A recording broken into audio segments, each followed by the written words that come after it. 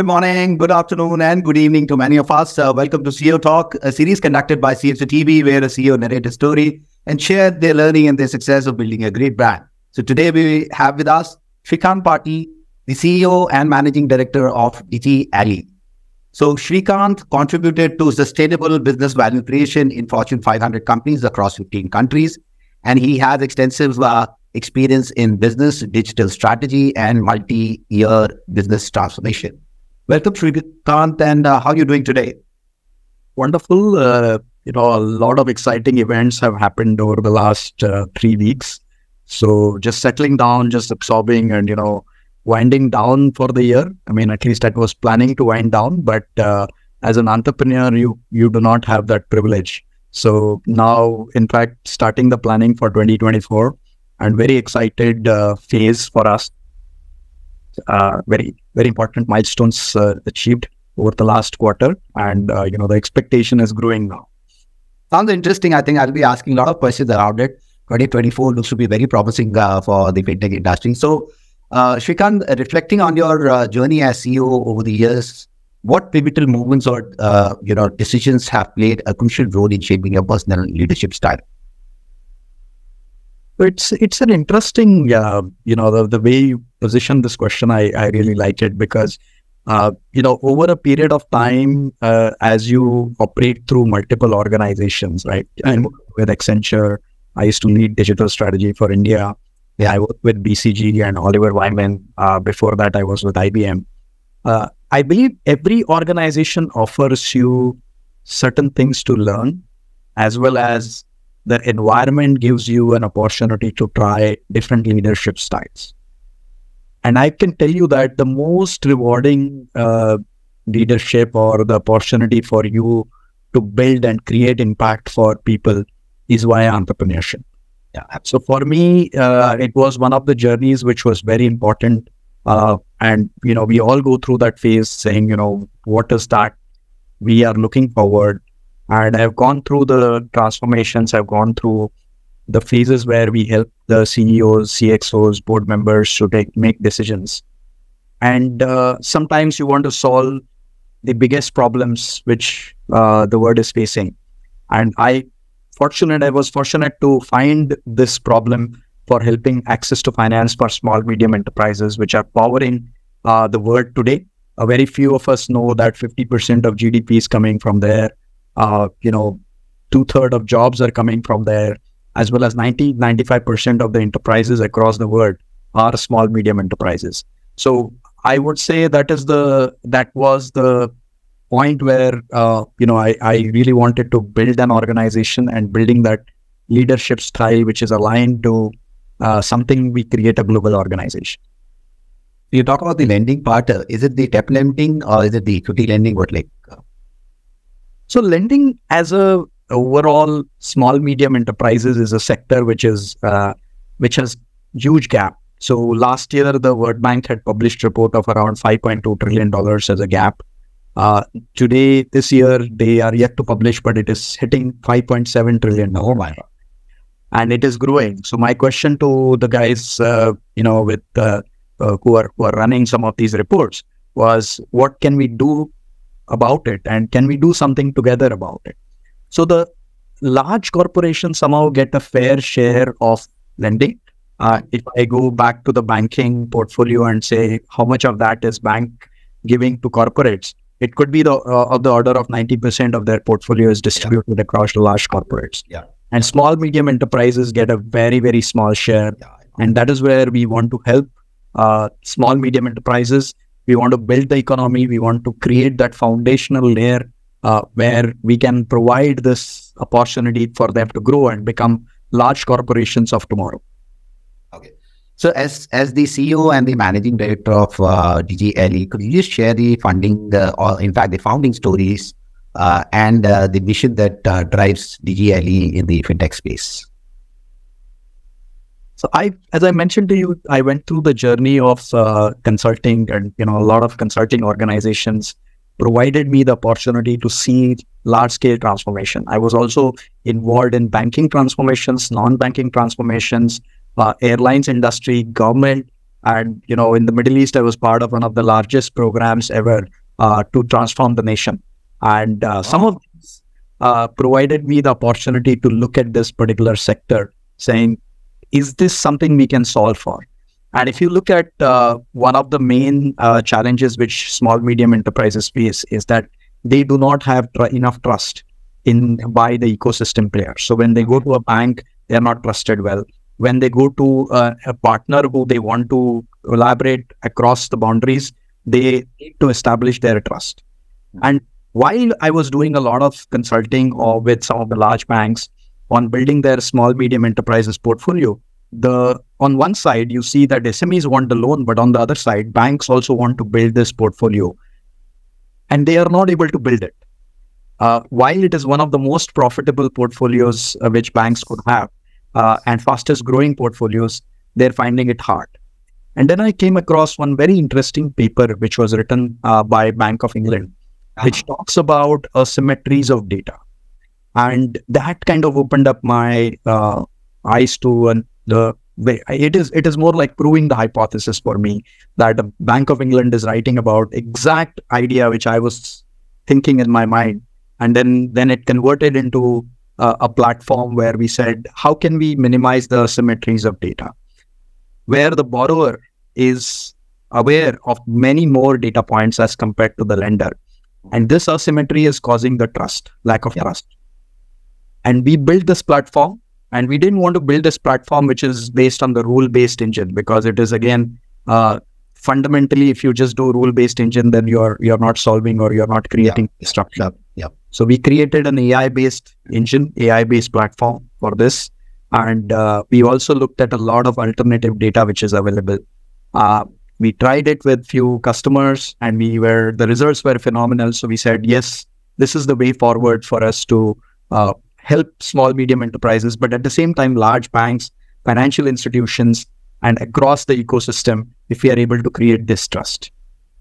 Absolutely. I think credibility assurance is very critical. And, you mentioned about AI-based instead of rule-based. I'd like to still know more about it, probably in the subsequent question. So, Shrikant, Fintech is, a rapidly evolving sector. And what specific areas within Fintech does DigiAlly specialize in? And how does the company stay ahead in the curve in terms of the innovation and market trend? Wonderful. Coming fresh from Singapore Fintech Festival, I have a lot. We have limited time. So I will talk about some of the trends which we are seeing, right? Yeah. One is definitely if we talk about Fintech in 2018, 80% of the Fintech would be about payments. And then over a period of time, we all talked about how can the innovation in payment continue. And that was the flavor of the, season for a few years. Now, what has happened is lending, as well as the entire investments, those are picking in. And to a large extent, what is happening is initially people thought that payment, lending, investments are separate parts, and you have to deal with them separately.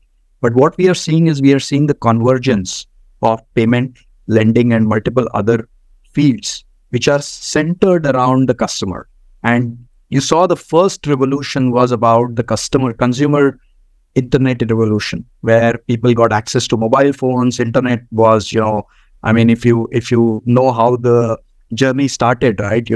We've experienced it, Shrikant. We have experienced the generation is for sure experienced that. Yeah. And I speak about that with my friends, saying, we've seen where there was no internet to the transition to internet, and understanding the value was very important. So the first revolution was about the consumer revolution. Yeah. The second revolution, we saw a lot of organizations, consulting organizations, including my former employers, they focused on digitizing the large corporates. Yeah. Now, what has happened is over a period of time, a segment which was ignored, which was small, medium enterprises, and digitization of small, medium enterprises.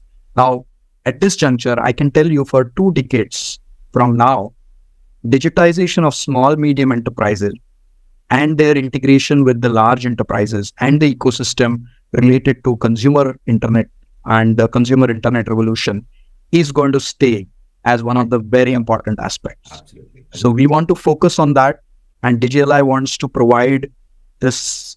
If I can talk about, India Stack. India Stack has the layers, which is identity layer, payment layer, and consent layer. Fantastic innovation within India Stack, and now multiple countries are now borrowing the stack for them. We know that neighboring countries are now picking up on saying, "Hey, can I use that SaaS as a SaaS platform?" And this is a phenomenal pride for all of us. At the same time, we know that there is one layer which is missing in India Stack, which is the trust layer. Yes, absolutely. You hit the nail. When internet was conceptualized, one of the fundamental layers which was not made as an inherent inbuilt layer is the trust layer. And where DigiAlly is bringing the innovation to everyone, especially small, medium enterprises, is where we offer this trust layer through our trust score. And that score enables trust on the internet. Imagine the friction which it can reduce when organizations want to do business in the online world, and you are able to trust the organizations very quickly. The amount of transactions which will move from physical transactions, delayed transactions, cumbersome, tedious transactions to real-time, online, immediate transactions is what the vision we are bringing. So our long-term vision is to enable the trust layer, be it private digital infrastructure or public digital infrastructure. And we would come in and we would help, especially starting with small, medium enterprises, because that's where the need is the highest. Absolutely. I think adding the trust layer is the need for SME, and that's what you guys have been doing. So, Shrikant, the fintech industry is known for its disruption of traditional financial service. So, from your perspective, what major disruption you foresee shaping the future of fintech? Well, it's already happening around us, right? And one of the very interesting innovations is all about creating this open banking, open data, APIs. What has happened is, so far, banks were managing the entire value chain. So when I talk about value chain, it's customer interaction, customer servicing, and offering the product and end to end. So bank wanted to manage those interactions. Now, because of the APIs, what has happened is that the journey has been broken down. You may start your journey on a platform which is a wallet, right, or a payment platform, right? You hardly open a bank app. So there is a disassembly of this entire value chain which has happened, and that's where fintech have come in, and that has created tremendous opportunity. We also saw, my recent observation is that some of these, of course, AI is becoming a very, very important game. It is actually going to make us think about, how we do some of these activities. It is going to have repercussions on the way human thinking is going to evolve for the next generation. Maybe not this generation, but people who would rely on AI, would find it interesting to build new skills. Yeah. I also see that blockchain is an area which was, and purely leaving the crypto aside, right? There are many views on crypto by regulators. I'm not going in there. But purely on the blockchain side, I would see that there would be hybrid architectures which would emerge, where blockchain is solving for some critical challenges, and it is a premium service for certain specific problems to be solved. But then you have a centralized and decentralized networks talking to each other over APIs. So there is tremendous opportunity. Quantum computing is another area which do not know what it is going to do to AI, what it is going to do to multiple other industries, and that could be a big disruption which will come in. So all of these are not happening in isolation. Everything is moving very, very fast, and they're all correlated. Absolutely, and I think, Shrikant, it requires a lot of collaboration between these fintech companies with the traditional financial institutes and regulators and policymakers, to actually bring these kind of disruption. So, Shrikant, the financial inclusion is a key goal for many fintech companies. How does DigiAlly contribute to increasing the financial access especially in the region where traditional banking service may be limited? Absolutely. I think one of our agenda items is to help financial institutions to solve this inclusion problem, so help governments to solve this problem. We are operating at this juncture across India, Singapore, Philippines, and also looking at Malaysia and Vietnam. If we think about the remote parts of these regions, you will see that internet is the commodity which reaches everyone, and that is why most of these countries which I talked about have digital banking and digital only banks licensed. What we want to do is we want to work with financial institutions. We want to work with some of the supply chain companies to help them assess small, medium enterprises. And those enterprises can get a trusted tag from us. Once they get the trusted tag, the speed at which the trade and commerce can develop in those regions can be absolutely phenomenal. And that's our objective. Other use cases we are working, and this is just not, trust is not just about giving a loan. It is also about enabling the supply chain. Some of the industries we have seen, our research tells us that some industries have very high defaults. For example, logistics has a high default. The trust score from DigiAlly can also help assess your customers, assess your suppliers, make sure that you have the right value chain across. We are talking to some of the insurance companies today who are going to be deciding the pricing mechanism based on the score which we offer them, because traditionally insurance companies suffer a lot about making these pricing decisions and they have very limited data. I mean, you can see how little data we give to insurance companies. We are looking at trade organizations. We are looking at investment organizations, which will create these, use these reports and which will use these trust scores for them to build on it. So there is tremendous potential for financial inclusion across multiple use cases, and it's just not about lending. Financial inclusion has to be thought through from a comprehensive access to finance, and which includes insurance, which includes trade, which includes investments, lending, as well as payments. Okay. So now, quickly, I'm just going to ask you something about your global footprint. Walk us through the global footprint and your business achievement over the past 12 to 18 months, and what in your view are the critical factors that have been crucial for DigiAlly's success in such a dynamic and competitive market? So one of the main things, I would say, milestones which we have achieved is being partner with MasterCard. Okay. And we actually were selected as part of the Start Path program, and MasterCard realized a lot of opportunity in the SME space. So they launched the first ever cohort in 2023. And DigiAlly was selected as one of the top 5 companies across the world to be part of that SMB cohort. Okay. Now we are building deeper relationship with MasterCard. We are also looking at how can we leverage payment data for credit decisions. How can that be helpful for us to create more accurate trust score? And that collaboration is really important for us, very meaningful for us.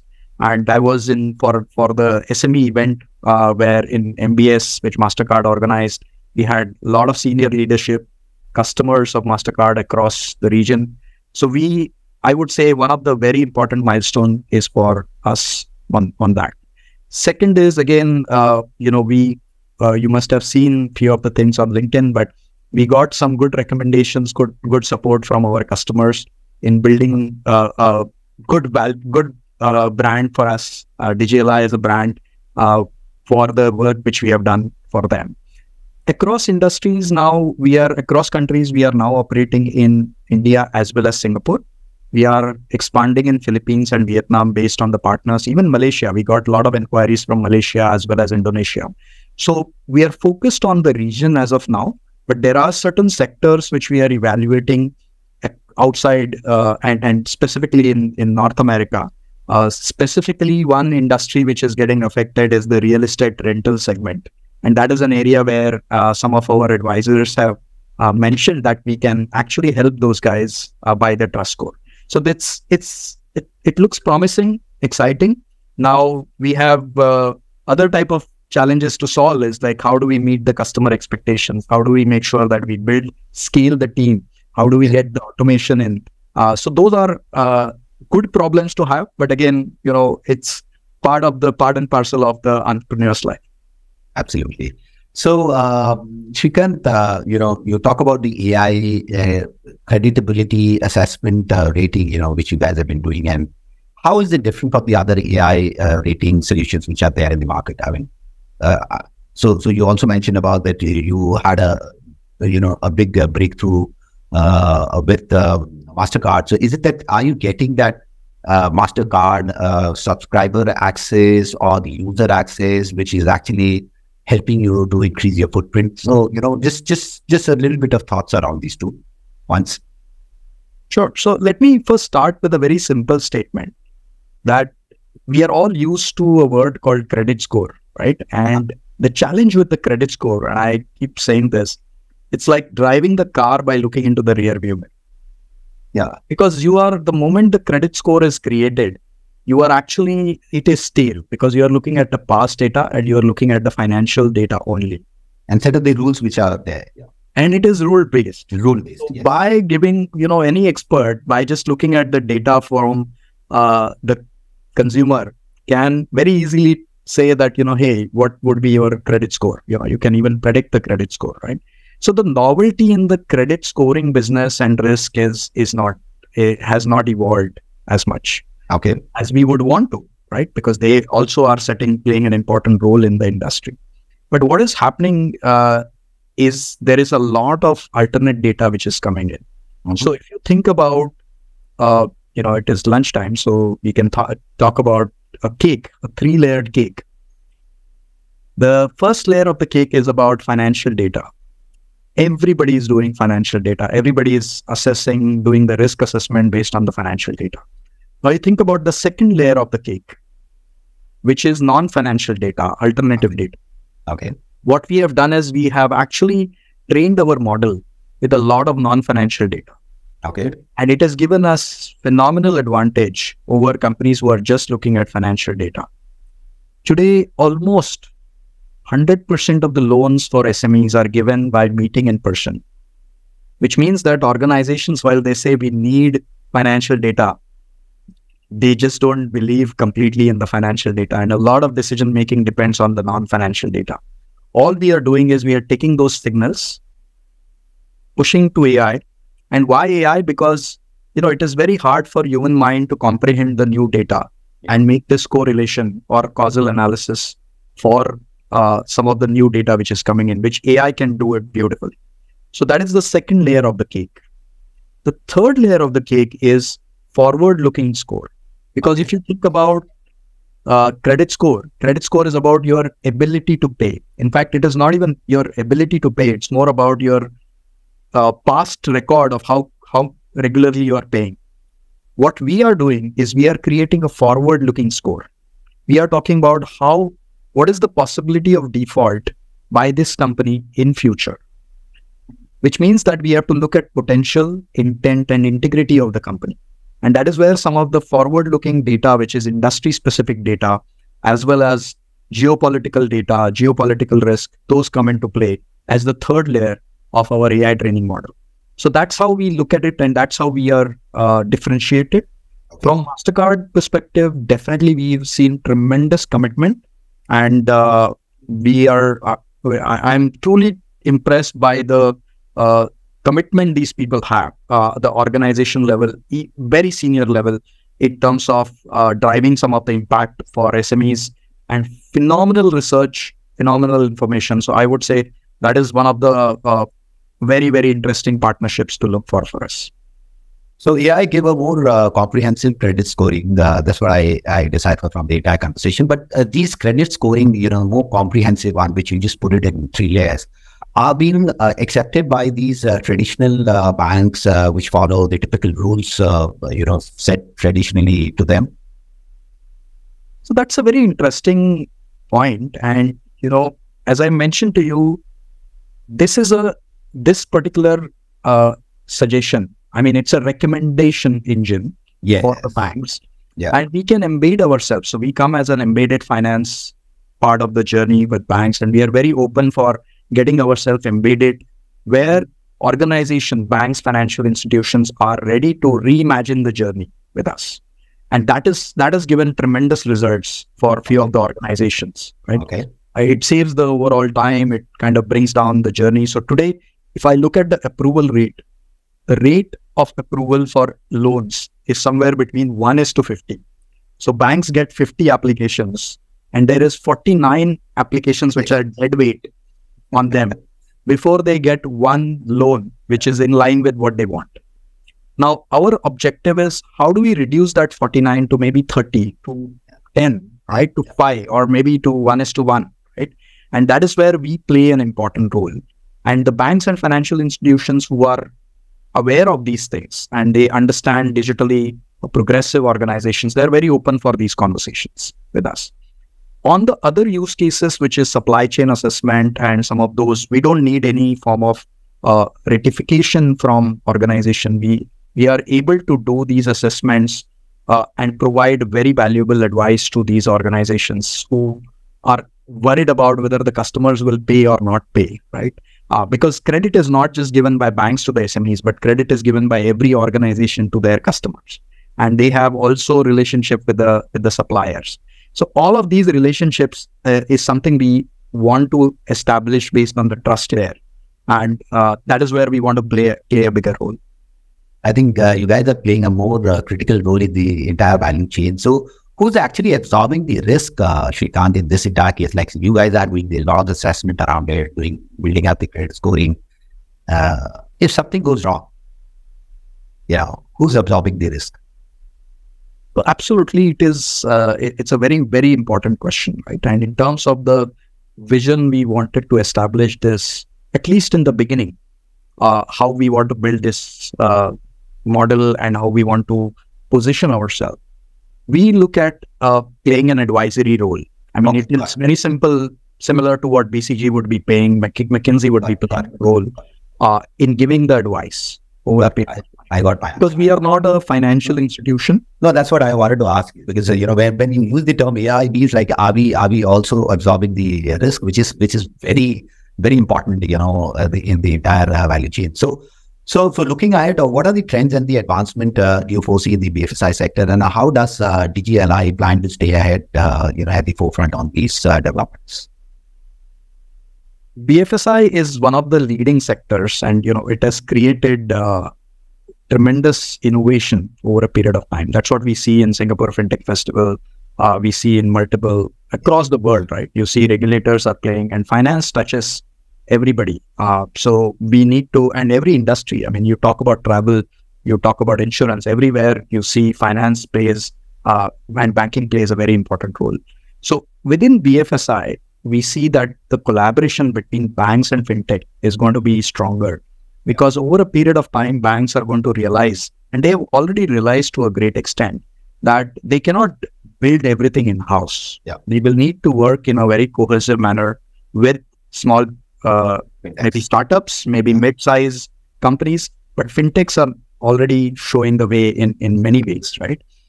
Still on the lending side, I would say that NBFCs and as well as the new fintechs, newish fintechs have a long way to go. Because the amount of loans which State Bank of India or public sector banks issue is huge as compared to what the sector is going through. So India has tremendous opportunity for fintech. You see a lot of unicorns coming in this. India has tremendous opportunity for fintech. I see that there are regulations are also coming in. So RBI is very proactively bringing a lot of regulations, and fintech will have tremendous opportunity over the next decade in India and across Southeast Asia, across the world. Absolutely. So with this, we come to the end of this episode. Thanks, Shrikant, for such an insightful session, and we really had a pleasure interacting with you. My pleasure, and thank you for having me. It's a wonderful series, so pleasure to be here. Absolutely. Pleasure all ours. For more updates from CXO TV, please like and subscribe to our channel.